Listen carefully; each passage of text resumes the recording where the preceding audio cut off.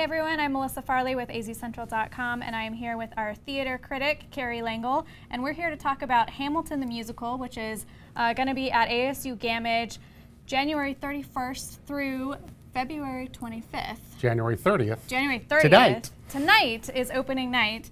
And so we wanted to have a little bit of a discussion about why is this such a big deal? Like, why is this such a huge musical, Kerry?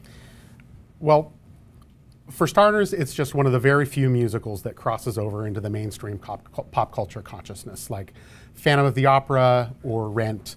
There just really aren't a lot of them that do that, particularly lately. I mean, 50 years ago, Broadway was at the center of culture, but now it's a little less so. The other thing, though, is that it is a really important piece of theater in the theater world for a number of reasons, but the number one is this question of diversity. So Hamilton is a musical that tells the story of the founding fathers with a cast of mostly people of color. It's not a case of blind casting, it's color conscious casting, and it's really central to the idea of the show. So usually there's only basically one white guy on the stage in Hamilton, and it's the person who plays the King of England. So that represents the old world and old ways of thinking. And so using hip hop music and a cast of people of color is sort of a metaphor to get at the idea that these founding fathers were actually young people in a revolutionary frame of mind who were bucking the system. How do you think the public, why do you think they latched on to this particular musical so strongly? Well, I was super skeptical because I interviewed Lin-Manuel Miranda, the creator of the show, almost 10 years ago when he was coming to town to perform in his previous musical, In the Heights. And when I asked him the obligatory question, what's next? He said he was working on a hip-hop concept album about the life of Alexander Hamilton.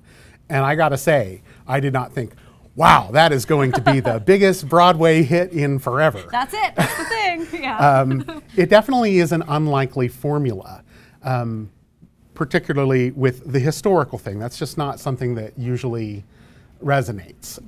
But it has everything to do with the music that he wrote. It's incredibly exciting. Now, I know you mentioned interviewing him a long time ago, and he first performed this, a piece of the Hamilton mixtape at the White House in 2009. So, I mean, this has been a long process to get to where it is now. Is that normal for musicals to take this long to come into fruition? Well, Hamilton took a little longer than average, but musicals do take a very long time to develop. From the very first writing stages and workshopping, and that can be, easily 3 to 4 years at the beginning. So it's certainly not the only musical that took that long to bring to the stage. I saw that it's won like 11 Tony Awards, a Pulitzer Prize, all these different awards.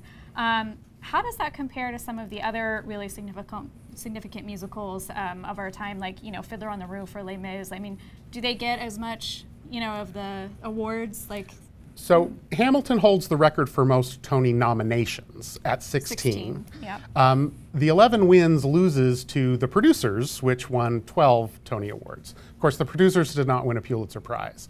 However, Hamilton is also not unprecedented in winning the Pulitzer Prize for drama. It is the 9th musical to do so. Wow. Other ones include A Chorus Line, South Pacific, How to Succeed in Business Without Really Trying, and Rent. And Rent might be the best comparison. It didn't win as many Tonys, it only won 4. But in terms of being a groundbreaking musical that really changed Broadway and really hit the public consciousness, that was probably the last time something like this happened. So do you think this is one of those musicals that's going to stand the test of time? Absolutely. And that's because there's nothing about it that's a gimmick. So hip hop on Broadway is unusual. It's not something that happens a lot. I think it might be something that happens a lot more in the future because it is a musical language that has become mainstream and broad all across the culture. But the thing about the show is that it's just really, really good. It's incredibly well written, incredibly well crafted, and that goes to the staging as well. The costumes are fantastic. They're a mix of period influences with modern sensibility, which, of course, fits the story and the music itself. And The staging is super well done. Like Les Mis, it uses a turntable, which is done really well, particularly in the duel scenes. But the thing is, the choreography's great, the dancing's great, everything about it is super well done, but none of it's showy. It's not a spectacle. All of it is in service of the storytelling, and that's what makes it a great piece of art as well as a great piece of entertainment. Kerry's going to write a full review of Hamilton at Gammage, and you can find that on azcentral.com in the Things to Do section. We've also got a ton of other Hamilton stories that we've put out over the last, I don't know, what year or so, I would say. So make sure you check AZ Central Things to Do for all of our Hamilton coverage. Melissa Farley, Kerry Lengel, we'll see you at the show.